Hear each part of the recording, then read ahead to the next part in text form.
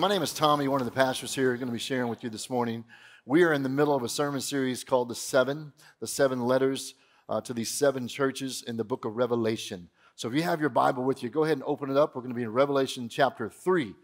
But before we get there, I just want to play a little game because, hey, it's Tommy. Every church, right, has some kind of sign. And today we're talking about a church called Sardis. It had a sign, but the question we're going to ask, was it alive or was it dead? So we'll play a little game here to get warmed up. Church signs, is it real or is it fake? You tell me. Here's the first one.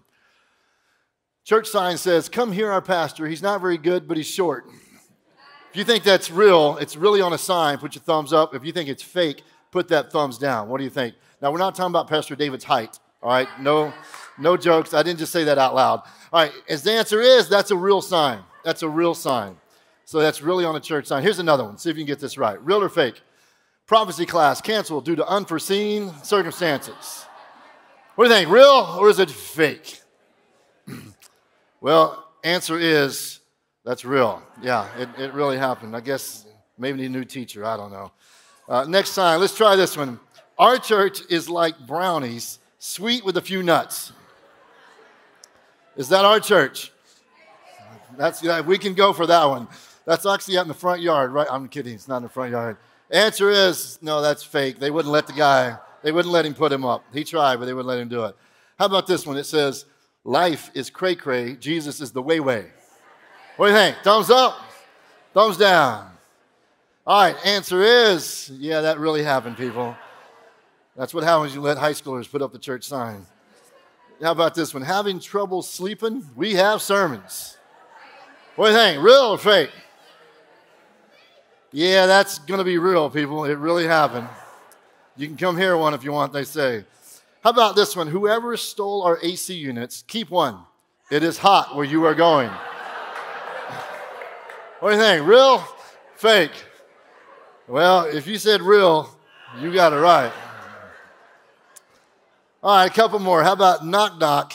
Who's there? Jesus. Jesus who? Exactly. What do you think? Real or fake? Yeah, that would be real. All right, last one. Now's a good time to visit. Our pastor's on vacation. What do you think? Is that real or is that fake?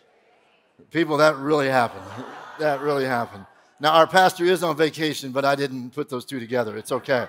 Hey, if you're here, we're glad you're here today. Hey, we've been walking through this sermon series again called Seven, these seven churches in these seven cities, and we're on number 5 today. So it's the letter to a church called Sardis. If you've got your Bible, open it up to Revelation chapter 3. Pretty easy. Go to the back of the Bible, last book there. Back up, find chapter 3. We're going to read verses 1 through 6 as we talk about this church called Sardis. Now, it had a church sign, First Church of Sardis. Pretty sure that's what it's called, right?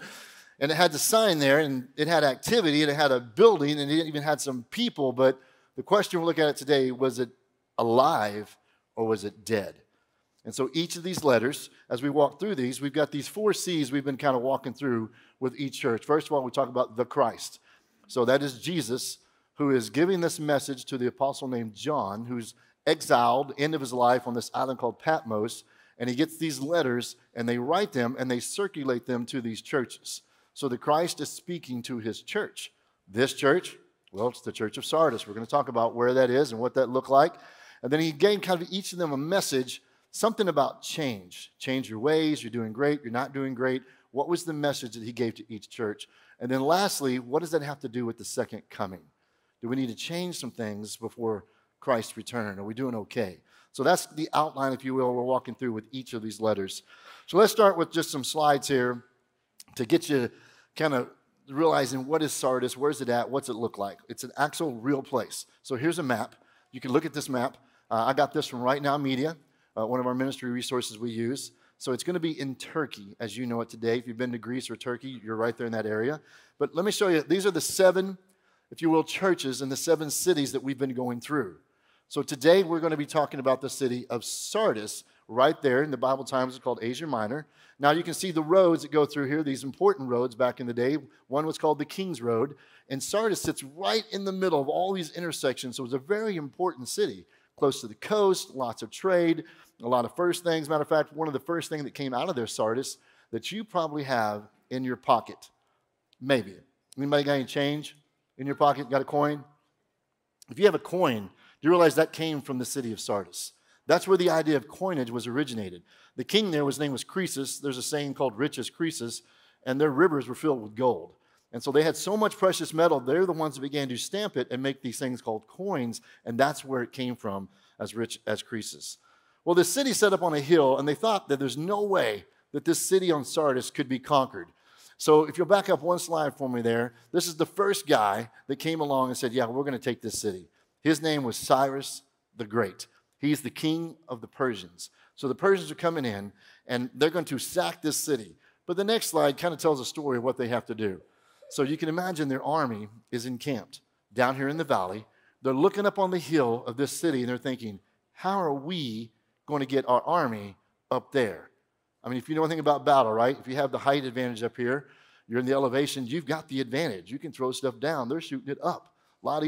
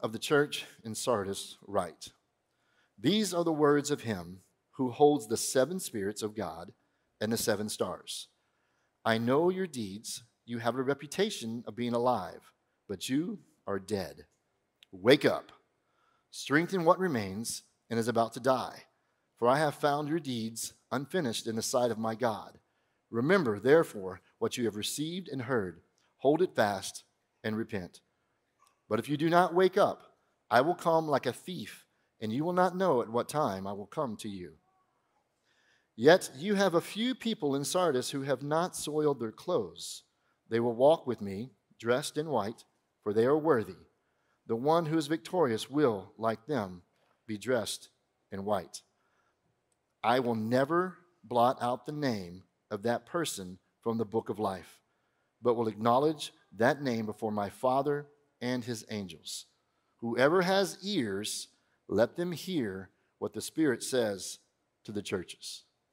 Let's pray together. Father, we just want to take time we have left as we look at this scripture to this church and understand that, yes, you're writing specifically to that church at that time, but you're also writing to your church today. And that includes us as a church, a body of believers, and as people. So, God, if anybody has ears, help us to hear what you wanted to say to us this morning. Thank you, Father. For your name we pray. And everybody said? Amen. All right, so let's take a look real quick. Sardis. You know where it is. We've seen some pictures.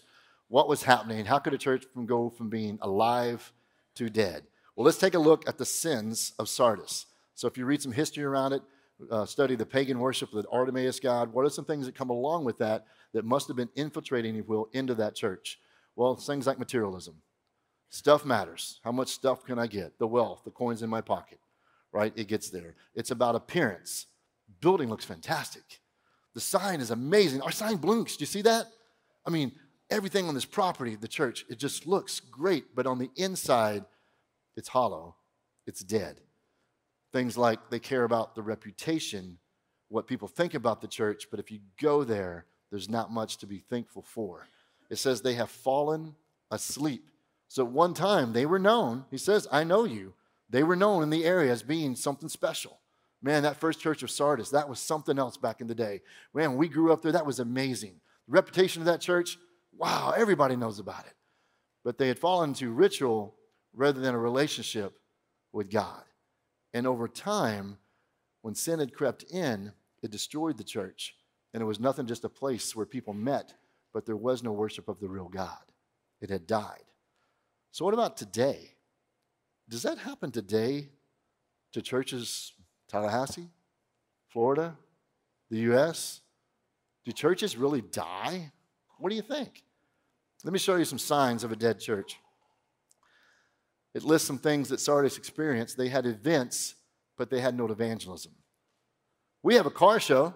It's great to have a car show. We have Adventure Week. We have 500 kids on this campus doing Adventure Week. It's amazing. You can have all the events in the world, but if there's no evangelism, there's no life change, there's no gospel, you're just putting on a show, right? Things like crowds, but no disciples. Man, there's lots of people here, but are there anybody discipling anyone else? Are we making disciples of Jesus Christ? Churches have traditions, but what about worship? Man, we have the fourth Sunday in November, the pancake flipping contest. Every year, my grandpa won it back in 1948, and we're still flipping pancakes today. That's great to flip pancakes, but are you leading people to Christ through what the church is doing?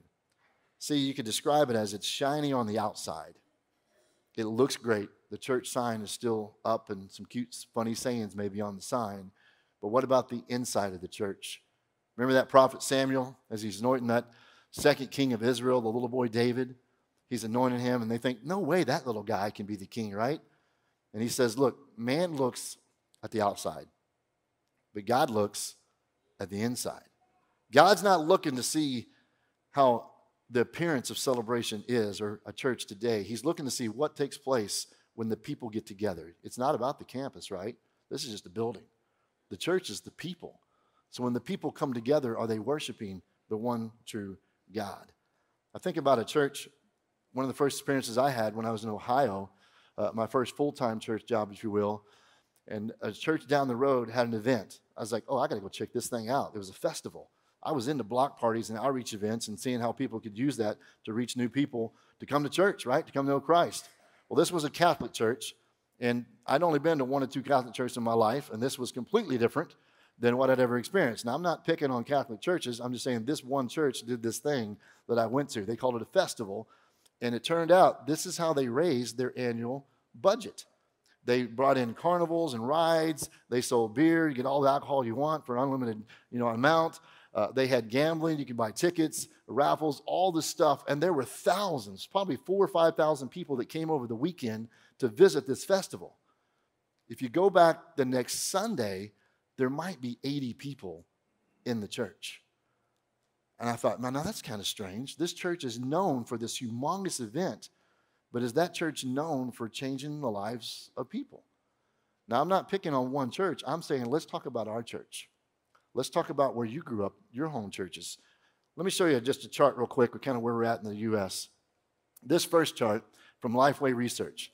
This is a comparison chart with churches that are starting, new plants, new churches, versus churches that are dying in the U.S. Now, these are Protestant churches. So when you see the top line, the blue there, in 2014, every 5 years a study comes out, so it'll come out again in 2024. They're saying 4,000 churches opened. 4,000 new churches across the U.S. opened up. And how many closed? 3,700 closed the doors. Here's the keys. We're done. Sell the property. It's over. Now, we've been ahead of that curve for a long time, but in 2019, when it came out again, for the first time, if you will, that trend flipped. And now we are heading the other direction very rapidly. In 2019, 4,500 churches closed the doors. They died. That's it. The 3 families here gave up, or the last family standing said, we're out, we're going to the church down the road. It's over. And less churches actually started, 3,000. Now, that's pre-pandemic. You can imagine now when it comes out again this year, it's going to be more than double in the size of churches that are closing their doors versus new church plants. Let me show you one more. Here's part of that reason why. Why could a church die? Church membership among U.S. adults, now below 50%. Do you realize from the 1940s all the way to about 2000, 70% or more people would say we regularly attend a church. My family is tied to that church, any kind of church. But 2000 on, that's been declining, and it's declining faster and faster every year. And pretty soon, we're already in the minority, people. If you're here this morning, you're going to be a very small minority in the U.S. of people that say we attend church on a regular basis. So why in the world would church die? Listen, if you don't replace yourself as a church, if there's nobody younger than you going to your church, just give it a few years, it will die. Matter of fact, let me ask you a couple more questions on that topic. So what do you think the average church size in the U.S. is today? What do you think? Somebody just shout it out. What do you think? Average church size? 150, 150, hundreds. We are a church of about 1,000. We have our third service, the CEE. We have a lot of kids in preschool and children that don't always come over here. But on a weekend, we have about 1,000. And we are not your average church size because the average church size is going to be 75 people. 75 people. Now, there's thousands of churches, right? I mean, I grew up in a little bitty town called Fairfax, and we had about 15 churches as a kid. But today, you're lucky if there's about 3 or 4 that are still there. 2 of my high school buddies actually pastor 2 of those churches. What about the percentage of declining churches? What percentage do you think of churches in the U.S. are actually going down, going backwards, as opposed to growing? What percentage do you think? 65, 70, 30? Answer is 80. That means 80% of all churches in the U.S. are shrinking. They're declining. They're not growing. People, we won't be here long. I keep telling you, we're in the minority. We think we're not, but we are heading there really, really fast. How about 2 more questions? Let's see this. The median age of the U.S. If you take everybody who lived in the U.S. from birth to 125, whatever the oldest person is, what's the median number? What's that middle number? What do you think it is? 20s? Man, that's young. 30s? Answer is it's 39. That still sounds pretty young to us. So now the question really hits home is, well, what about the church? What about people going to church? What's the average age, the median age of people attending churches? What do you think? Yeah, let's just say it ain't going to be below 39, right? The answer is 50 to 60, depending on the denomination that took the survey. Now, what does that tell you? If you're an older person, I'm 53, getting up there. If you're an older person and you're in a church and you don't replace yourself with younger people, in about 20, 25 years, we're going to be gone, right? And there's nobody behind us. That church will die, all right? You don't have to get rock and roll on the stage to kill a church. You just don't change. You don't do anything different. You don't reach new people. Give it a couple of decades. That church will die. Listen, when we have hundreds of students in here sitting for D now, you better celebrate. We have children's ministry, and there's 250 people playing upward basketball. You better rejoice. People, we have to reach younger people or we're going to die and there'll be nobody behind us. It happens even in Tallahassee. We have seen that firsthand where churches come say, here's the keys to the building. there's nobody left. The church of Sardis, Christ called it a dead church. They had some people left, but they were dead because they had lost their first love, right? They had lost worshiping the one true God. Now, let's reread that text. And this time as we read that text, I want to point out a few things that hopefully will speak to us as a church, but more importantly to you as an individual. God, I know I may look like I'm a believer. I put on my Sunday clothes and I say I'm fine just like everybody else can. But on the inside, am I living for Christ or am I just flat out dead, just waiting for the corpse to fall over? Let's look at the letter again. So let me highlight a few things. First of all, it says, these are the words of him who holds the 7 spirits of God. What in the world? 7 spirits? I thought there was one Holy Spirit. What are the 7 spirits of God? Well, we got to go back to the Old Testament, back in Isaiah. Kind of explains this a little bit better. Isaiah 11, verse 2 and 3 says this, a shoot will come up from the stump of Jesse. So Jesse, Obed had Jesse. Jesse had David. From David, we're going to get all the way down to King Jesus is coming through his line. On King Jesus will come the Spirit of the Lord will rest on him. That Spirit will have wisdom, understanding, counsel, might, will have knowledge, fear, and piety. That's 7. It basically means the Spirit is in fullness. It's complete. That is the Spirit that has to live inside a church, or a church will die. So as we worship, God sends his Spirit to help us worship him, to give us knowledge as we teach, to lead us, to make our decisions. The Holy Spirit says, I am full and I am complete. We need these things in our church or we will die. Let me ask you another question. What are the 4 scariest words in the Bible? Think about it for a second. The 4 scariest words. You don't have to answer. 4 scariest words in the Bible, I believe you find right here in this verse. It says this, I know your deeds. Now listen, if that doesn't scare you, then you haven't thought about it long enough. Holy and perfect God knows everything you've ever done, everything you've ever thought. And one day, we can talk about Sardis all we want, but one day it'll be your turn to stand before God. And are your knees kind of shaking when you stand before holy God and thinking, this God knows everything I've ever thought in my life? Man, if you're not fearful, you should be. And the only reason we can have any hope is because we've been forgiven by Jesus Christ himself. So when Jesus died on that cross and his blood was shed, he did that to cover our sins. The only reason we can have hope when we take our turn standing there, because our deeds, he says he's literally forgotten them. He has forgiven us of our sin. That's the only hope that we have. A few more things I want to point out from this letter. On the next set of verses, he tells them to strengthen what remains. Listen, man, if your church is doing anything good, do more of it. Do more of it. Strengthen those things that are healthy and good. Strengthen what remains. He tells them to remember. Remember why you're a church at all. What do you exist for? We don't come together to have a good time. Sure, the block parties and the car shows and those big events we have, those are fun, but why are we here? We are here to do what? We're here to do the next one when he says the word repent. We are here to tell people to repent of their sins, come to know Christ before it's too late. He's telling this church and us to wake up, people. The church is dying. Literally, in our country, the church is dying and people could care less. If we don't wake up and plant churches, who else is? So now I'm talking to you, I'm talking to me, right? I see the body. I see a piece of paper that maybe says you got baptized or maybe you're a Christian, but where's the evidence of that? Where is the fruit that says, God, I so love you that I want other people to love you too. I want to be a part of building up other churches. And you have opportunity. Part of our vision, you know, is that 40 for 40, right? 40 churches planted and 40 people sent into missions. Those are things that are breathing life into dead churches right here in Tallahassee. You don't even have to travel that far. So he has asked us to please wake up and realize that the church is dying on our watch.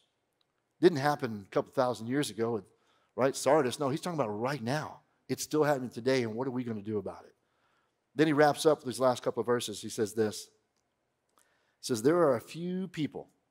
There's a few in that church who still love me, who are trying to follow me, who are worshiping. There's a few. Not many. There's just a few.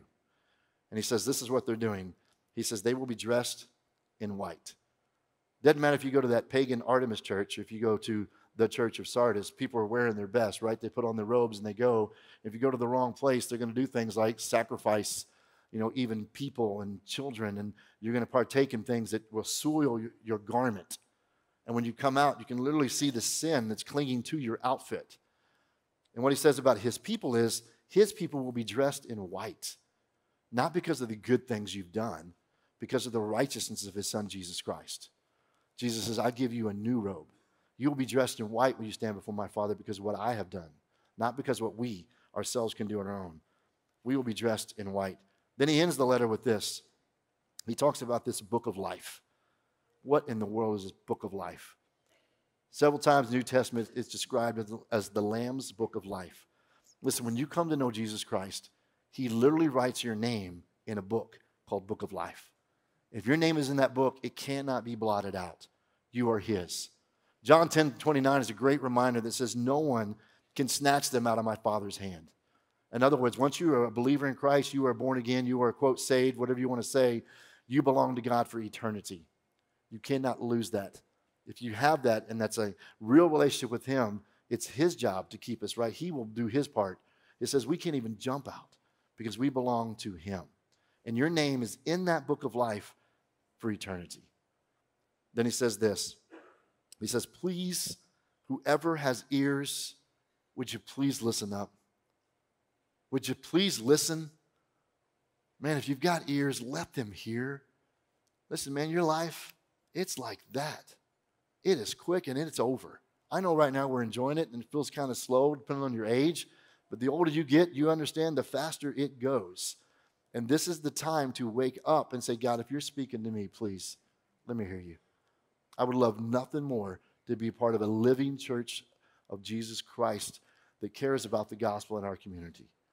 So the letter that was written to Sardis is a letter that's also written to us. And if you walk through these 4 C's, ask yourself these questions. Number 1, the Christ.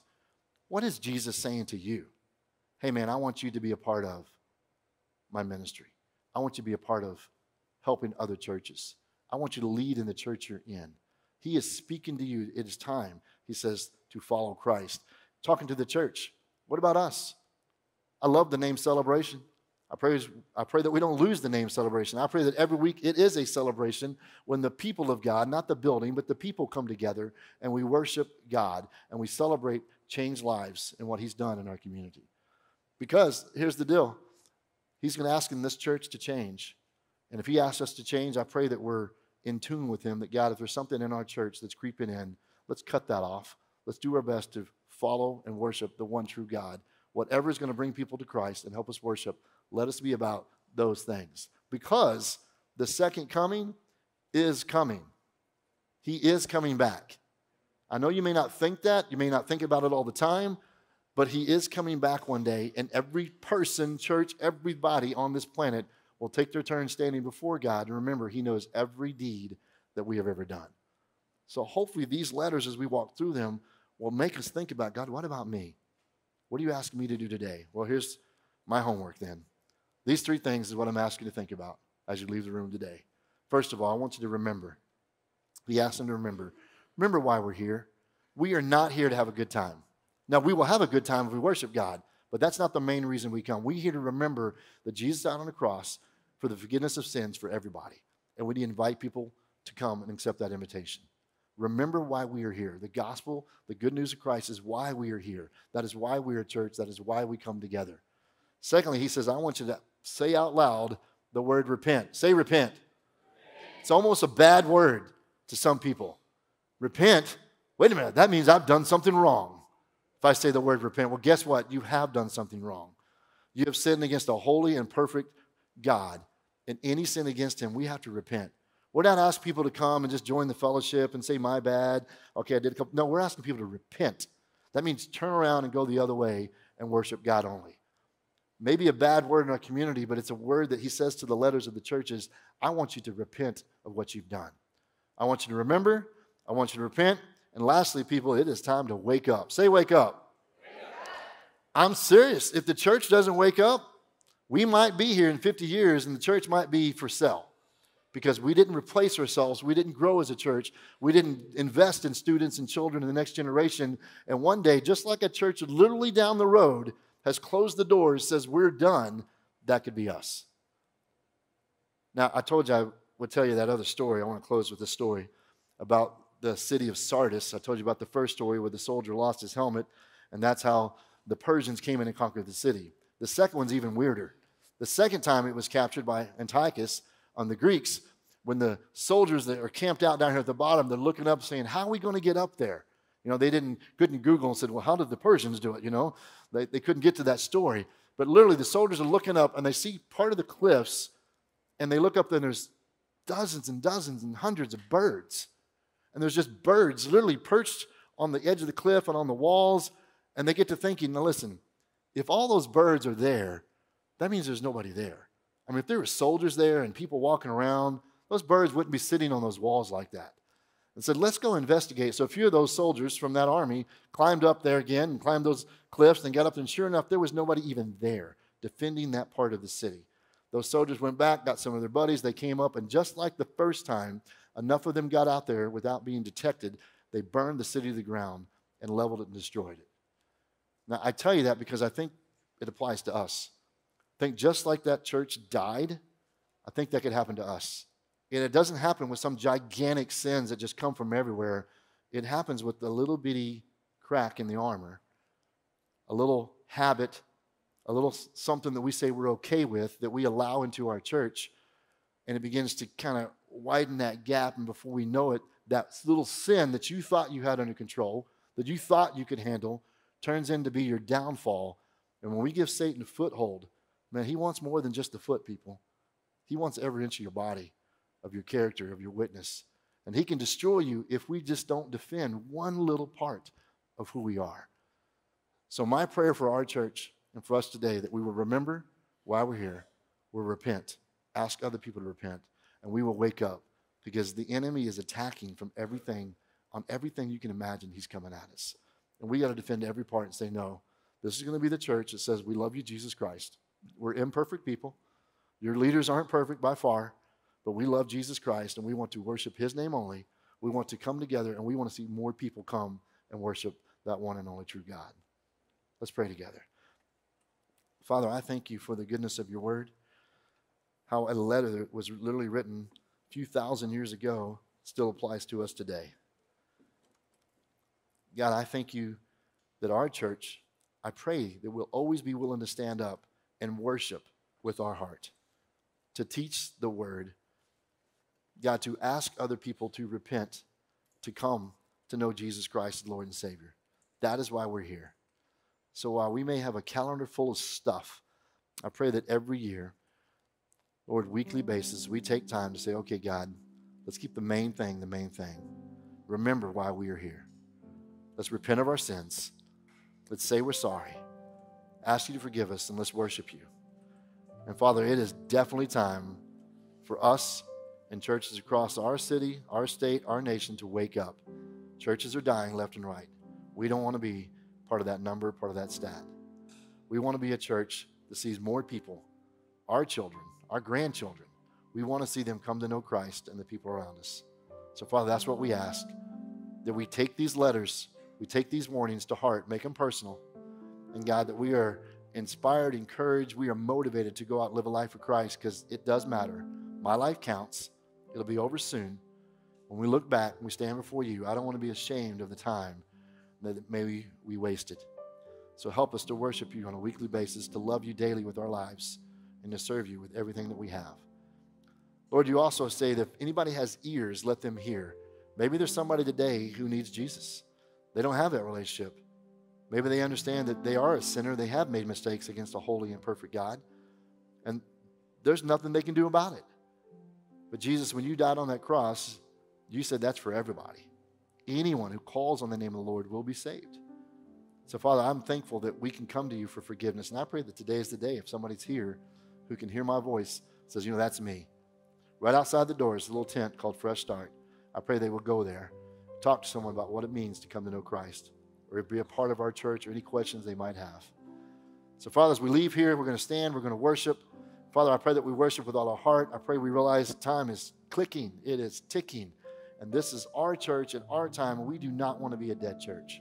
So I pray that we stand up, we sing, we love you, and God, we go live a life that brings you honor, and we care about the people around us. So, Father, we ask and we pray this in the name of Jesus Christ. Everybody said, amen.